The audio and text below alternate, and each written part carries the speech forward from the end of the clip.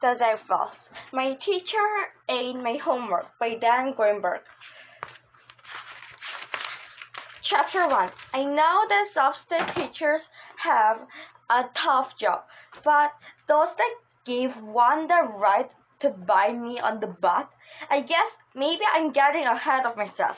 My name is Zack, I'm 10 and a half, and I'm in the 5th grade at the Horace High School for Boys. That's in New York City, by the way. My parents are divorced, and I spend about half my time with my dad. It's when I'm with my dad that the weird things happens. Like this time I started telling you about. My regular science and homeroom teacher, Mrs. Common-Levin, was out sick. Instead, we had a substitute teacher, Mrs. Wolfis. As soon as I saw her, I thought there was something strange about her. She was short, dark, and very hairy. There seemed to be stubble on her cheeks from shaving, but it was also on her nose and forehead. She didn't stand upright. She sort of crouched over. And when I turned in my science homework, well, I can't be sure of this, but I thought I heard her growl. "Excuse me, ma'am," I said, "did you just growl?" She gave me an angry look. It was the wrong thing to say. I realized that as soon as I said this. "What is your name, young man?" she asked. It's Zack." "Well, Zack," she said, "I was most certainly not growling. I was clearing my throat, and I'd like to see you after class." "Uh-oh. Well, that's what you get for asking a teacher if she was growling." Okay, that's the worst she could do to me, kick me out of class just because I asked if she was growing? No way. When science class was over and everybody flew out of the classroom, I walked up to the teacher's desk. "Mrs. Wolfowitz," I said, "what did you want to see me about?" Mrs. Wolfowitz glared at me over the top of her glasses. Then she yawned. While her mouth was open, I caught a peek at her teeth. They looked a little more faggy and toothy. I wondered whether I should mention it. I realized it would probably be another bad mistake. "Why, Mrs. Wolfowitz, what big teeth you have," would definitely be the wrong thing to say at this point. "Did you hand in your homework?" asked Mrs. Wolfowitz. "Yes, ma'am," I said. "I handed it before class." "Then where is it?" I pointed at my homework. It was lying on her desk, right in front of her. "Right here." "Right there," I said. "Right where?" she said. Right there. See," I pointed again. She bent low over my homework. Then she did something very weird. She licked it. I decided to pretend I hadn't seen her to do that. Then she did something even weirder. She opened her mouth, grabbed my homework in the enormous teeth, and began to chew it up. I watched her eat my homework without saying anything. What could I say? I was scared to mention what she was doing, but I was also scared not to. Soon she pretty much eaten the whole thing. Finally, I couldn't stand it anymore. "Excuse me, ma'am," I said, "but why did you do that?" "Why did I do what?" she asked. "In my homework." "Don't be ridiculous," she said. "Why would I eat your homework?" "Are you denying you ate it?" I asked. "Absolutely," she said, "and I'll thank you not to make such insulting questions again. I happen to be a highly respected substitute teacher. In fact, I've received awards for my substitute teaching. Schools actually hope their regular teachers will get sick, just so I can substitute for them." I knew I should let it go, but I just couldn't. "Mrs. Wolfowitz, if you didn't eat my homework, where is it?" She was really mad. "You obviously failed to bring it in, didn't you?" she said. "Mrs. Wolfowitz," I said quietly, you know that isn't true." "Are you calling me a liar?" she asked. "No, ma'am. I'm just saying I brought my homework in and you ate it. Look, there's a tiny piece of it still stuck in the corner of your mouth. See?" I reached out to get it. Mrs. Wolfowitz almost bit my finger off. I ran up there before she could find any more parts of me to taste. Chapter 2. "Yes, Zack, what is it?" said Mr. Underpants. He's the new principal of my school. I had gone to see him right after Mrs. Wolvis nearly bit my finger off. Sir, I'm having kind of problem with my substitute teacher. Mrs. Wolvis? Yes, sir, I said. Fine woman, Mrs. Wolvis, fine woman, said Mrs. Underpants. What a words for her substitute teacher. I hear. We've been hoping one of our teachers would get sick so she could substitute here. And Mrs. Common Level was good enough to oblige us. What sort of problem are you having with Mrs. Wolvis? Well, sir, she kind of ain't my homework. Excuse me? I said Mrs. Wolvis ain't my homework. Mr. Underpants frowned. That's preposterous. He said, why on earth would Mrs. Wolvis eat your homework? I have no idea, I said. All I know is that she did. Well, that's poppycock, said Mr. Underpants. Sheer poppycock. Zack, I'm very disappointed in you, coming in here and telling me such a poppycock. I'd like your father to come to my office for a conference tomorrow. But, sir, Mr. Underpants checked his schedule. 8 a.m. I'd like to see you both. Oh boy, now I was really in trouble. I was pretty sure that I believed that Mrs. Wolvis ate my homework. Still, he was going to mad at me for making him give valuable work time to come to school. At lunch, I told my friend Spencer everything that had happened. We were moving down the cafeteria line with our trays. I told him about how Mrs. Wolvis ate my homework. She scares me, I said. I mean, she has 3 sharp fangs and she growls. And isn't she awfully hairy for a lady? Spencer nodded. Then he checked his watch. It's a cool one that tells you the date, the phases of the moon, and stuff like that. You know, there's a full moon tomorrow night, said Spencer.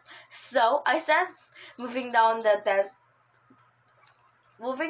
desserts, I grabbed a slice of banana cream pie. So, seeing what you just told me about Mrs. Wolvis, said Spencer, Mrs. Wolfowitz. Aren't you beginning to suspect she might be a werewolf? I finished Spencer's sentence. Spencer nodded. He didn't act like this was some terrible problem. He acted like I'd given him this huge gift. Zack, this is so cool, said Spencer. What's so cool about it? I asked. I paid for my lunch and started looking around for a place to sit. Well, we can follow her around with my camcorder and catch her doing something wolfy, said Spencer. Then, when Mrs. Common gets back, we turn in the tip for the extra critic-sized project. Do you realize how great it would be? A videotape of a real werewolf will probably both get A pluses. Wow, I said. Hang on a second. All I said was that Mrs. Wolvis ate my homework. That's all. And that she's kind of strange looking. Zack, said Spencer, how well do I know you? As well as anybody, I guess. We sat down. And you mean to tell me you didn't think she's a werewolf? Said Spencer. Who's a werewolf? Said a voice at the table just behind us. I turned around. It was Vernon. Vernon Mediful, the rich kid in our class who sweats well. He's the biggest blabbermouth in school, and he's always trying to get me in trouble. His tray was loaded with food, mostly desserts. Nobody's werewolf, Montiful. I said, nobody? Vernon repeated, but I distinctly heard you say that Mrs. Wolvis ate your homework, and I distinctly hear Spencer say that she was a werewolf. If you distinctly heard us say that, I said, then why did you ask? I wanted to be sure, said Vernon. Boy, wait till I tell the kids in our class that our substitute teacher is a werewolf. Please don't do that, Vernon, I said. Why not? She said. Because you wouldn't want to get an inconstant woman in trouble. She doesn't sound so inconstant to me, said Vernon. What did you do when she ate your homework? Look, I said, I really don't want this to go any farther. If I tell you what happened, will you promise not to tell anybody else? On my word of honor, said Vernon. On his word of honor, that was a laugh. That idea and Vernon Tifola had any honor. It was probably a stupid idea to trust him to do anything, but I never seemed to learn. So I told him everything that happened. And in front of me and Spencer, he swore on his words of honor that he wouldn't tell. Well, if he did, I'll tell everybody Vernon was a bad weather. Chapter 3. That night, I told my dad what happened to my homework. That is great. He always understands whatever I tell him. I don't understand, Zack, said Dad. You think your teacher is a werewolf just because she ate your homework? Maybe she just likes to eat paper. Some people do. I never heard anybody who liked to eat paper. I said, really? Said Dad. I've been known to nibble paper myself, especially if I'm writing an article and it isn't going too well. It's kind of a nervous habit. Just don't see why eating your homework makes her werewolf. Well, that wasn't the only thing I said. Also, she's very dark and very hairy. You know the stubble you get on your cheeks after you shave your beard? Well, it's all over her face, even on her nose. And she doesn't stand up straight. She's kind of crouches. And she has this really long teeth. I know lots of people who are dark and hairy who don't stand up straight and who have long teeth, said Dad, but none of them is a werewolf. At least none of them has bitten me. The biting probably comes next, I said. Anyway, Dad, it doesn't matter whether you believe she's a werewolf or not. What I'm trying to tell you is that the principal wants to see both of us in his office tomorrow morning at 8 a.m. sharp. Is Mrs. Wolves going to be there too? I don't know. Why? Well, I said that if she is, maybe I could interview her. I've never done an interview with a werewolf before. By the time we got to the principal's office the next morning, I was pretty nervous. I didn't know what the principal would do to me if we couldn't convince him I was telling the truth. Well, thanks for coming, sir, said Mr. Underpants, shaking hands with Dad. Sit down. Dad and I both sat down opposite the principal. Good, said Mr. Underpants. Now, Zack, tell us what happened. I already told you, I said. Mrs. Wolves ate my homework. Said Mr. Underpants. I see you haven't changed your story. Why should I change my story? I said. That's what happened. The principal turned to Dad. What do you say about this? He asked. If Zack says his teacher ate his homework, then I believe him. The principal frowned. I think he tried so hard to get Mrs. Wolves as a teacher, he now refused to hear anything bad about her. Would I have to say I made up the story about Mrs. Wolves? So I wouldn't be suspended. Have you asked Mrs. Wolves about this matter? Dad asked. You mean, have I asked her whether she ate a student's homework? Right, said Dad. Well, of course not, said Mrs. Underpants. That would be insulting. Don't you think it's insulting to Zack to believe he's lying to you? Dad asked. But Zack is a child, said Mr. Underpants. Mrs. Wolf is an adult. So you endlessly take an adult side against a child, said Dad. That doesn't sound as though you have a high opinion of children, which would be a disappointing thing to see in a principal. I wonder what the school's board of directors would think about that. A little vein stood out of the principal's forehead. It's a sorbet. You know what I'm thinking, said Mr. Underpants with a nasty smile. Well, what? Said Dad. I'm thinking perhaps Zack ought to be suspended for lying about the teacher. I shall notify you on my decision. Then Mr. Underpants stood up. The meeting was obviously over. Chapter 4. Dad, you're fantastic, I said. As soon as we got out of the principal office, things were sticking up for me, and if I got suspended, it was worth it. Oh, I don't think you'll get suspended, said Dad, but I steered clear of Mrs. Wolf's today if I were you. So Dad wrote me a note. I skipped both homework and science class that day. That afternoon during study hall, Spencer and I went to the library and did some research on werewolves. I tried to tell him about the meeting with Mr. Underpants, but the librarian kept shushing us. We learned lots of cool stuff, like 1. You can become a werewolf if another werewolf bites you, or if somebody casts a spell on you, or if you're bound to a werewolf mob. 2. Werewolves don't get sick or get old or die,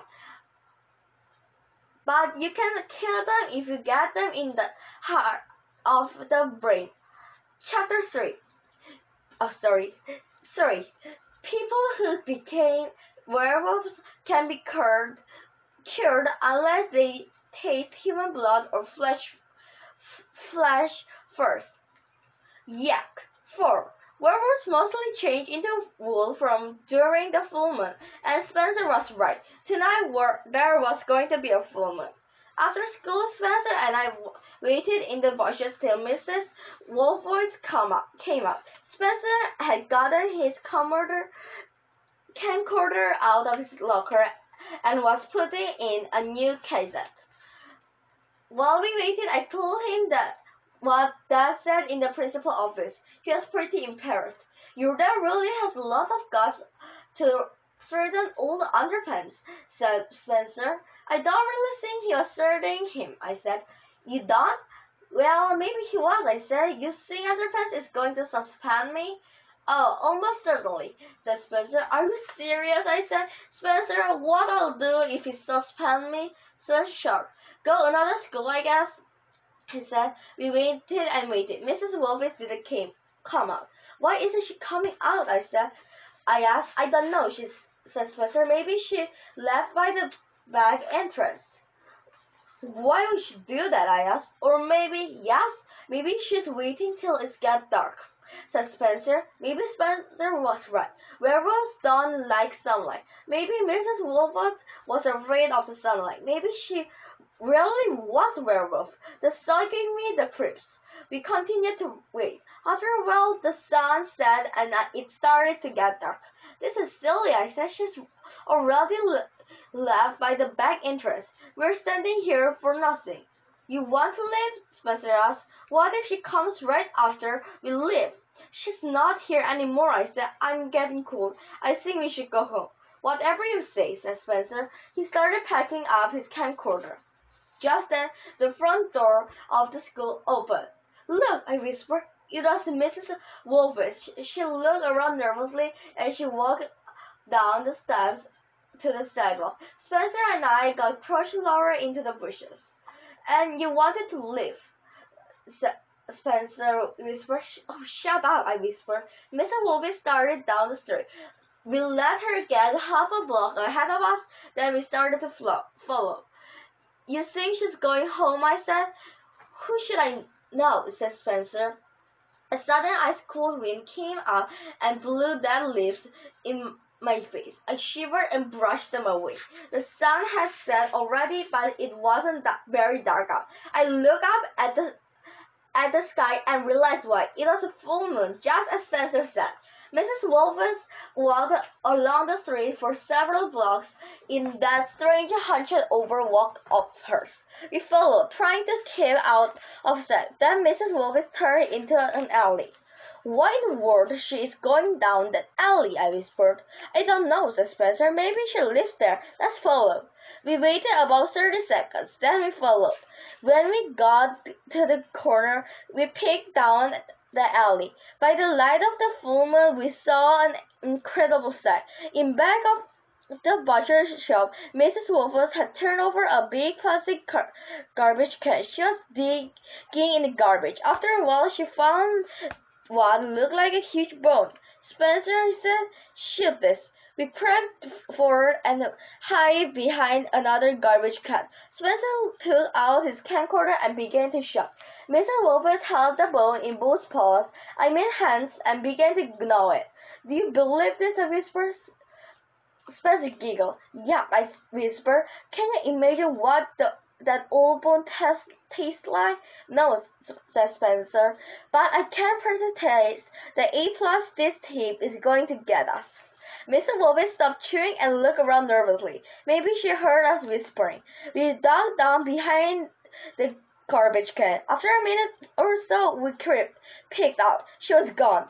"Oh no," I said, "we've lost her." "No, you haven't," said a voice behind us. I turned around. It was Mrs. Wolfitz. The end of Chapter 1 to Chapter 4. The Zack Files. My Teacher Ate My Homework by Dan Greenberg. Chapter 5. Mrs. Wolfitz had a crazy smile on her face. Her eyes were practically popping out of her head. I was so scared I was awful I peed my pants. "What are you doing here?" she asked. "Are you spying on me?" "Spying?" I repeated. "No, of course not, Mrs. Wolfitz." "Then why is Spencer holding that camcorder?" she asked. "Which camcorder?" I asked. She pointed. "That camcorder," she said. "Oh, that camcorder," I said. "Yes, that camcorder," said Mrs. Wolfitz. "Well, there's a very simple explanation for that," said Spencer. "And what is it?" said Mrs. Wolfitz. "We are making a documentary," said Spencer, "on Alice." "Is that so?" said Mrs. Wolfitz. That happens to be the honest truth," said Spencer. "Do you know what Mr. Underpants told me this afternoon?" said Mrs. Wolfitz. "He said Vernon Mantifor told him that Zack thinks I'm a werewolf." "A werewolf?" I repeated. "That's ridiculous, ma'am." "You, a werewolf?" I burst into a hysterical laugh. Suddenly, Mrs. Wolfitz growled a terrible growl. She lunged straight at me. I sidestepped her. She tripped and fell. "Run, Spencer, run!" I shouted. I ran. Spencer followed. We raced down the alley as fast as we could. Mrs. Wolfitz lopped after us, growling louder than ever. When we got to the end of the alley, she turned left onto the street and ran back in the direction of school. It was brighter on the street than in the alley. I prayed somebody would see us and save us. Running for his life, Spencer pulled ahead of me. We were running so fast it was hard to breathe. My heart was pounding away in my chest. My lungs were practically bursting. I looked back. Mrs. Wolfitz was gaining on us. About a man in a tuxedo was walking his dog. The dog saw us and growled. Behind us, Mrs. Wolfitz growled at the dog. "Help us!" I shouted ahead to the man in the tuxedo. "We're being chased by a werewolf." "My lord," said the man in the tuxedo. He had a British accent. "How do you know she's a werewolf?" "She ate my homework," I shouted as I caught up to him. "That doesn't prove she's a werewolf," said the man in the tuxedo. "Perhaps she just likes to eat paper." I confessed that. "Never mind," I said as I ran past him. Talking was using my breath I needed for running. "I ate paper myself," called the man in the tuxedo, running after me. "It's quite tasty, really. I don't see how eating your homework makes her a werewolf. Do you have any proof she's a werewolf?" "Just forget it, okay, I guess." We must have been a weird-looking group running down the street. First came Spencer with his camcorder. Right behind Spencer was me. Behind me was the man in the taxi leading his dog, and behind the dog was Mrs. Wolfitz. "I'm quite serious, actually," called the man in the taxi. "Deciding this woman is a werewolf proof is terribly unfair." "I said forget it," I shouted. I looked back. Mrs. Wolfitz was gaining on me. Now she was almost up to the man in the taxi. I couldn't help overhearing called Mrs. Wolvis. Thanks for seeing my side of it. You're quite welcome, puffed the man in the tuxedo. It's the only silly thing to do.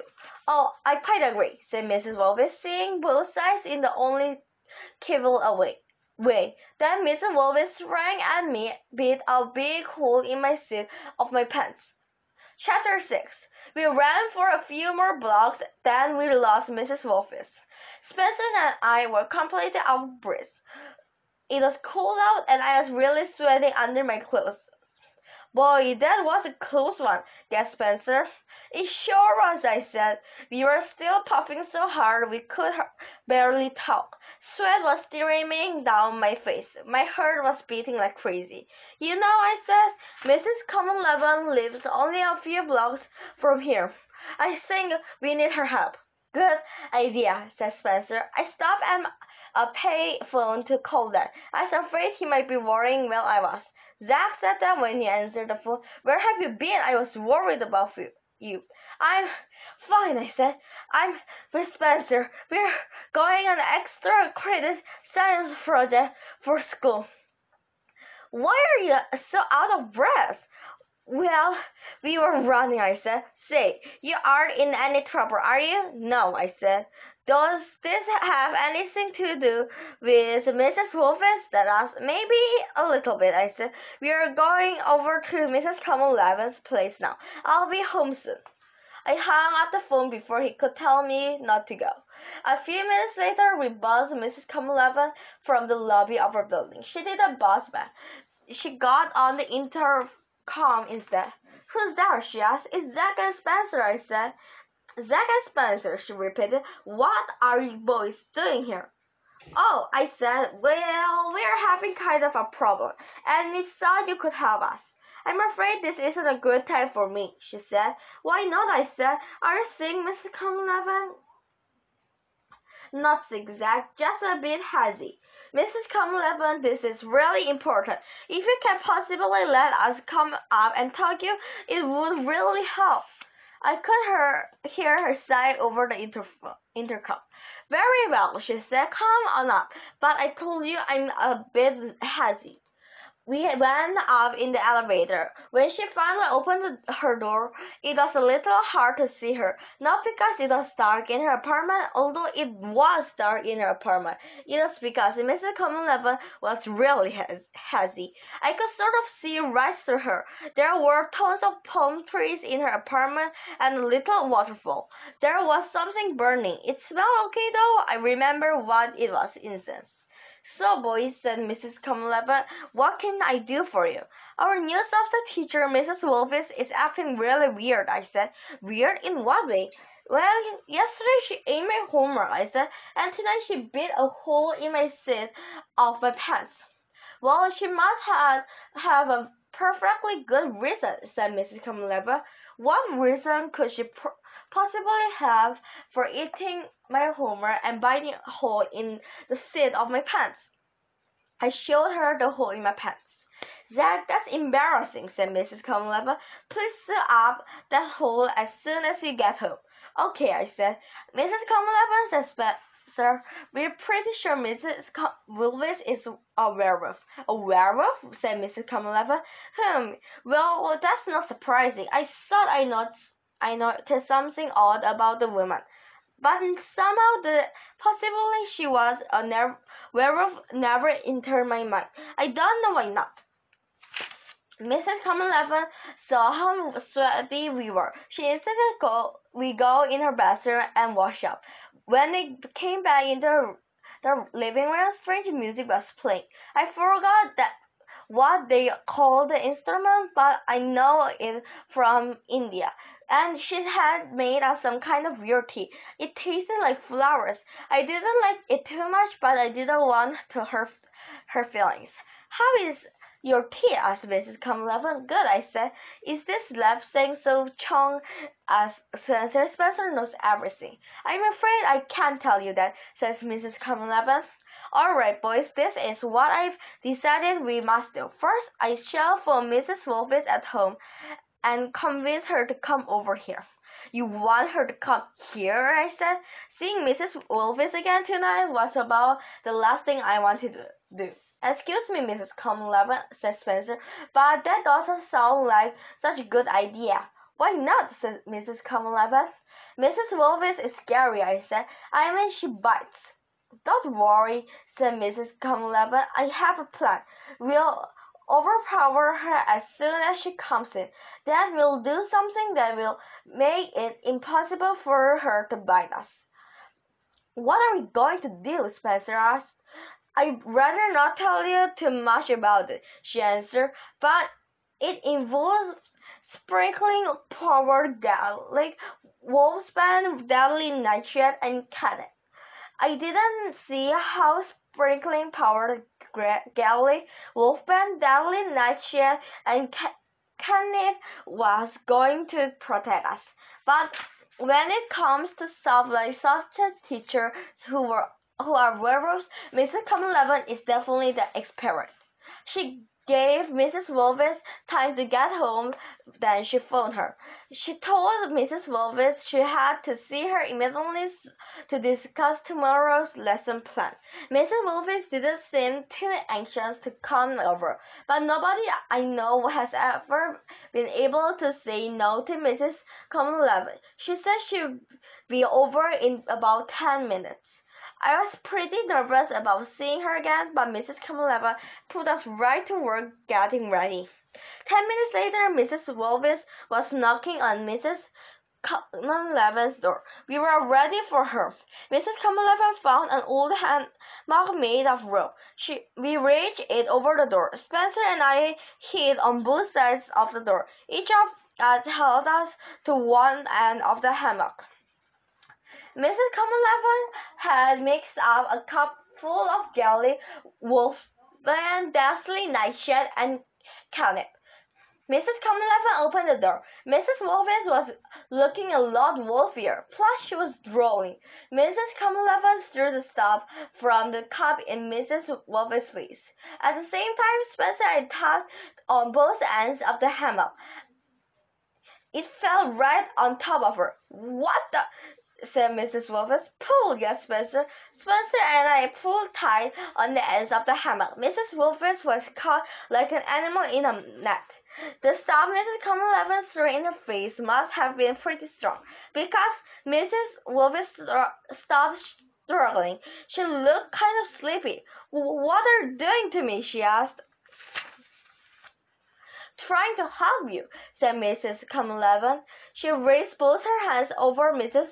Wilvis and began chanting in a spooky voice. Double bubble, werewolf double, hands and claws and shaving stubble. There was a flash of blue light, and somewhere I heard the sound of thunder. Mrs. Comlevin continued in her spooky voice. Horrid creature of the night, I command you not to bite, not to swallow, or not to snap, just to take a teasy nap.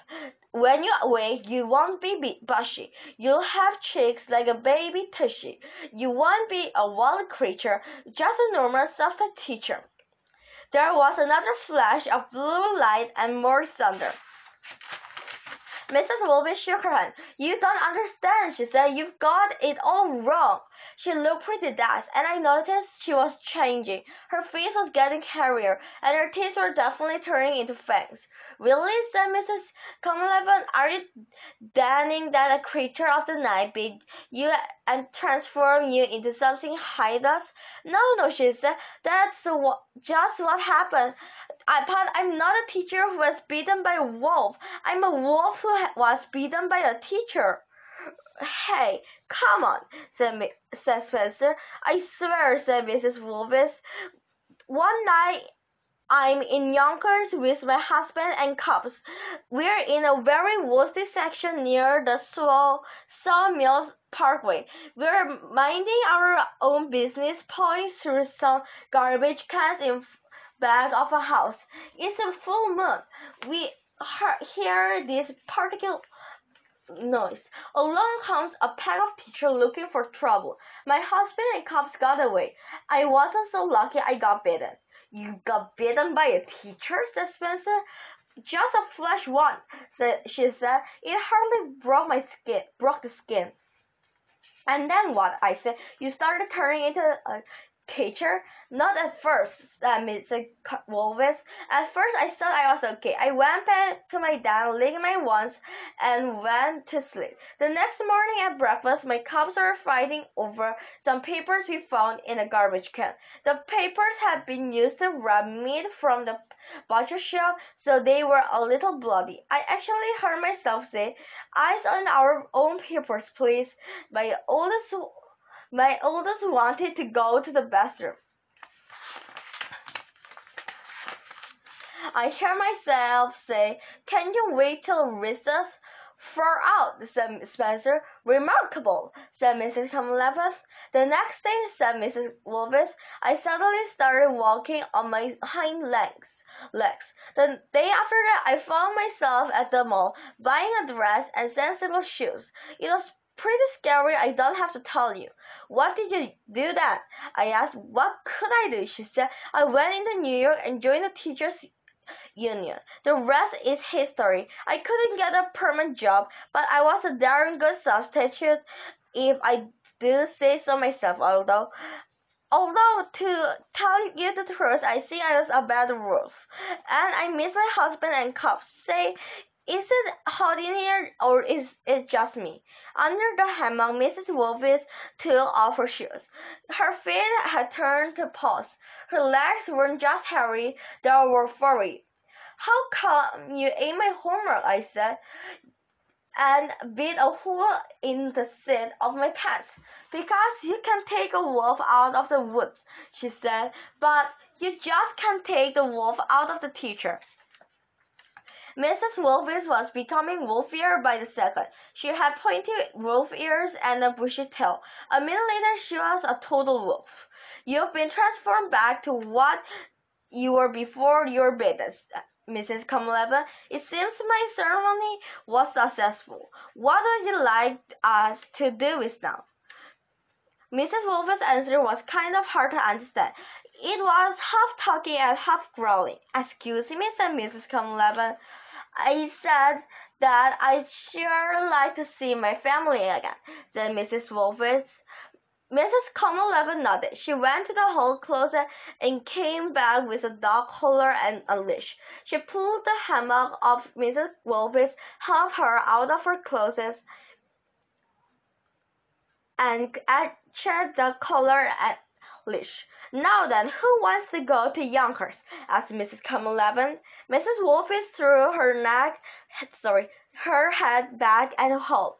It creeped me out at first, but then I realized it was a happy howl. Mrs. Commonwealth, Spencer, and I took Mrs. Wolfis out of the apartment on a leash. Mrs. Commonwealth was a very cool old jagger sitting in the basement garage.